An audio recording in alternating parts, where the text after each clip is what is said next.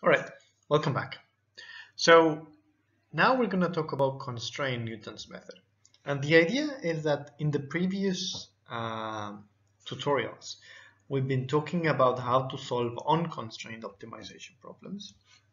And in this one, what we're going to do is we're going to see how we can tailor Newton's method to address constrained optimization problems.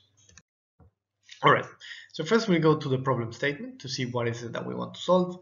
So again, this is our past problem statement where we have some function, some scalar function that we want to optimize. Yeah, and again, we start here and through an iterative procedure, we get all the way to the optimum. Now, the idea now is that we have constraints. And these are in the form of this vector function.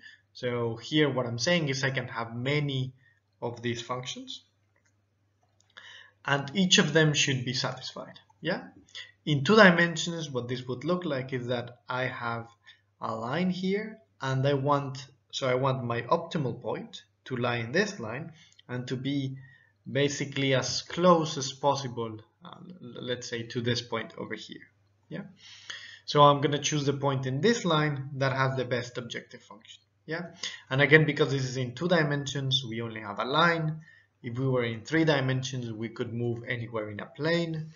And if we have higher than that dimensions, we just have a hyperplane. Yeah, which can be thought of as just a full space. Yeah, like we know it now in 3D and higher dimensions. All right, so how do we solve this problem? So what we're going to do is, again, we're going to tailor, or we're going to talk about how we can use the Newton method that we talked about in the previous lecture and apply to this kind of problem.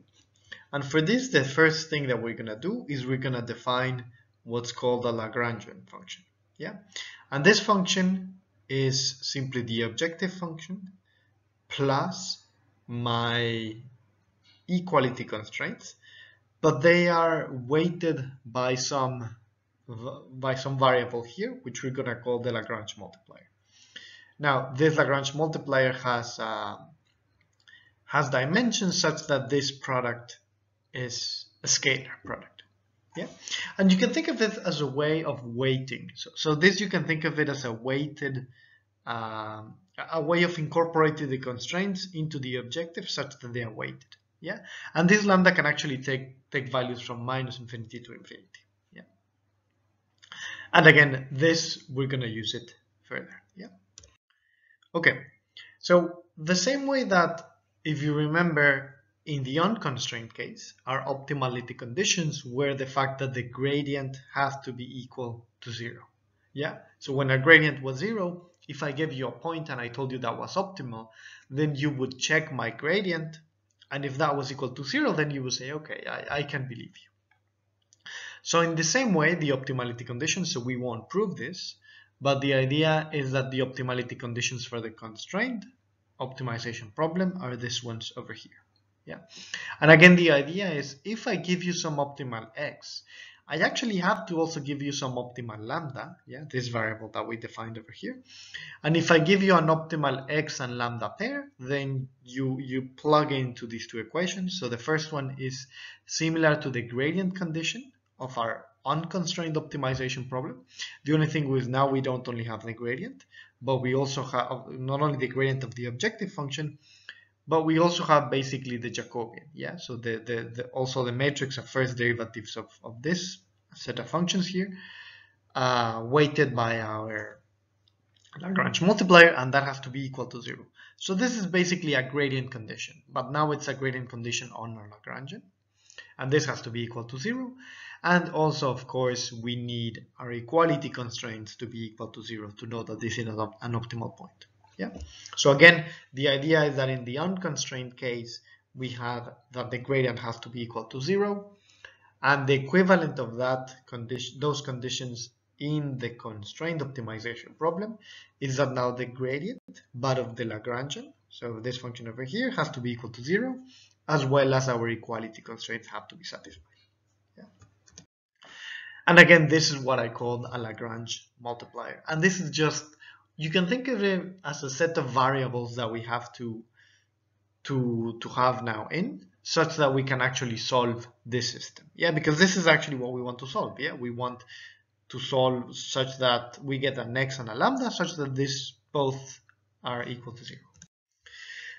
And the idea is here that this gives us nx equations, this gives us nh equations also, so we have to solve a system of nx plus nh equations. And this is what I was alluding to earlier, that we now not only need, so we want a square system, right? We want a system that has the same number of equations as of unknowns. And so then what we do is basically we have nx unknowns in x, and also nh unknowns in lambda. Yeah. And the question is, can we apply Newton's method here? Yeah, and as I have been mentioning a few times before, the answer is yes, we can. And there are two ways basically in which we can derive, let's call it the Newton step in the constraint case. Yeah. And if you remember, I talked about, when we talked about unconstrained, I also talked about two interpretations of the Newton step.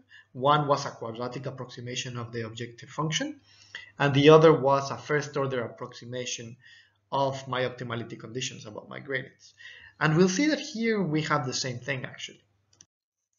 So first we'll talk about how we can solve this by an approximate quadratic problem. Yeah. So we remember from the unconstrained case, this is what I was just talking about. What we would do in the unconstrained case is, if you had a function f of x, what you would do is at every point you would have a quadratic approximation, so a second order Taylor approximation of this function over here, and you would solve this function with respect to delta x to find the, let's say, the optimal step size for this quadratic approximation. And we talked about that this was actually led to this figure over here that came again from convex optimization from Boyd, that you have that you are basically approximating at every point your problem and solving, and that's how you got the Newton step. So the idea is that here we do something similar. Yeah. Now what we're gonna do is we're gonna approximate the objective function in the same way. So we're gonna do a second order approximation of our function.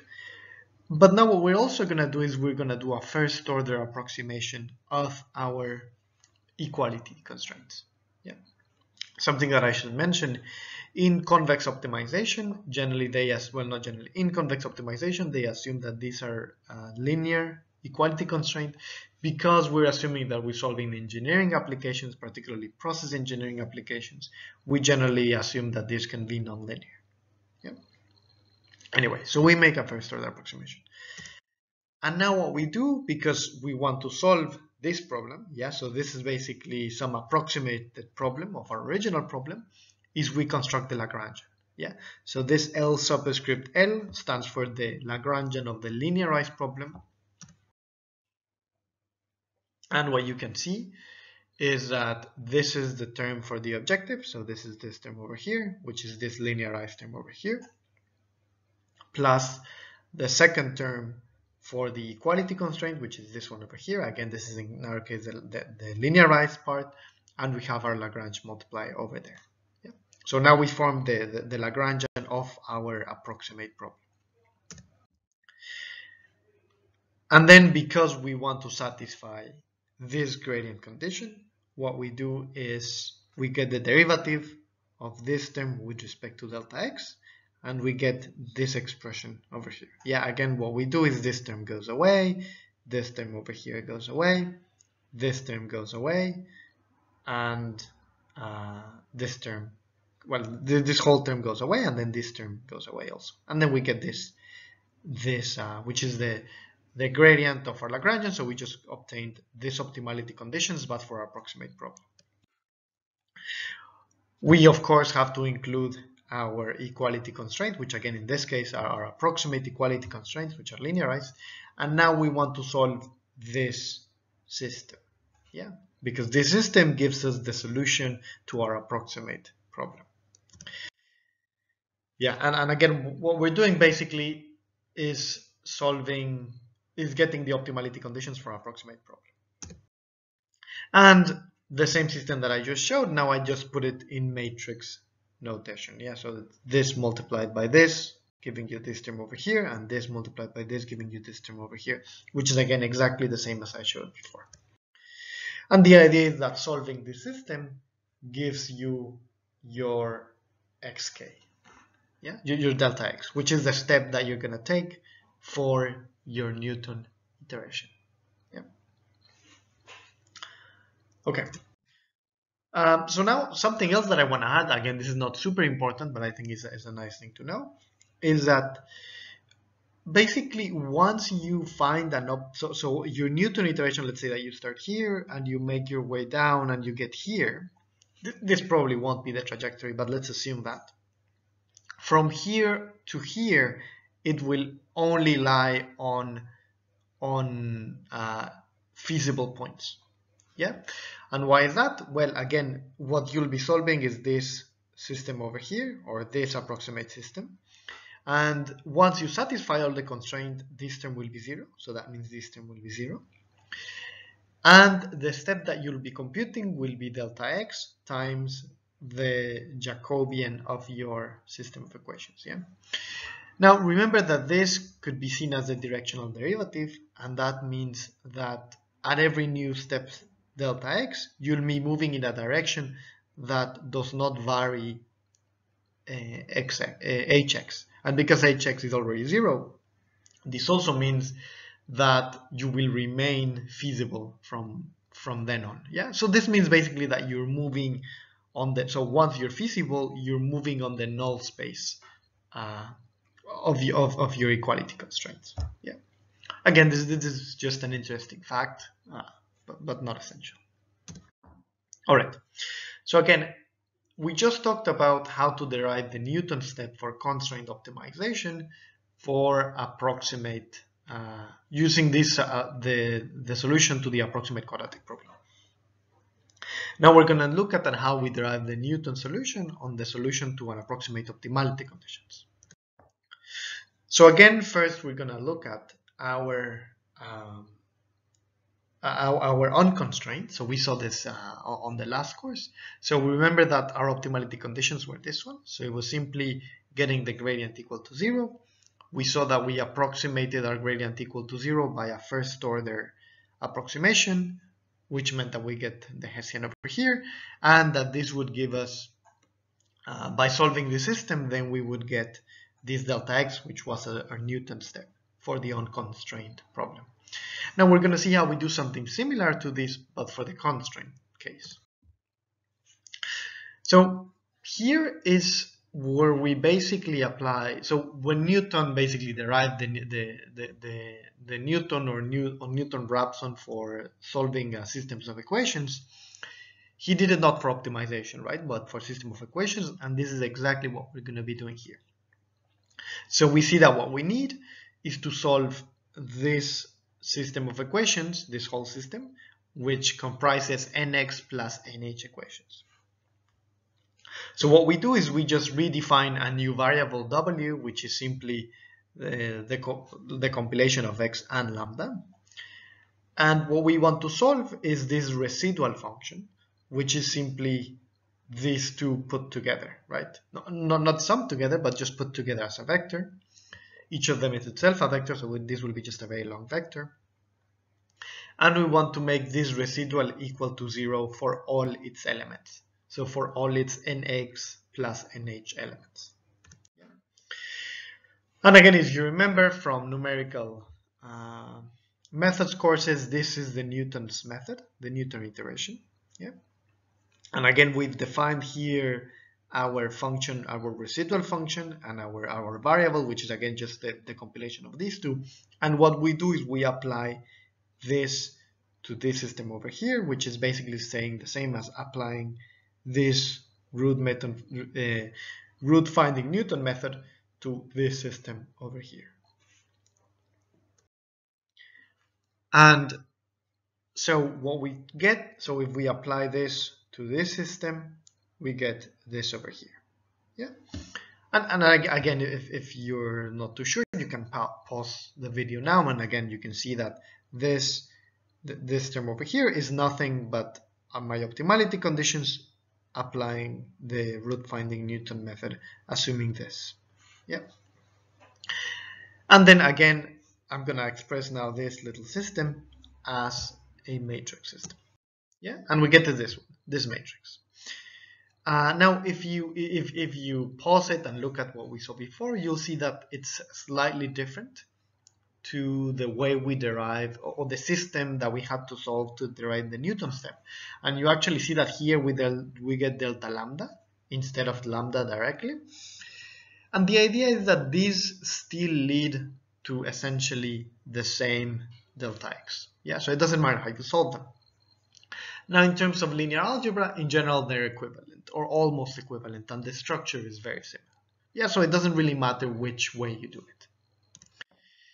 And just for the sake of mentioning, this is called the KKT matrix, and this is probably just a bit of general culture.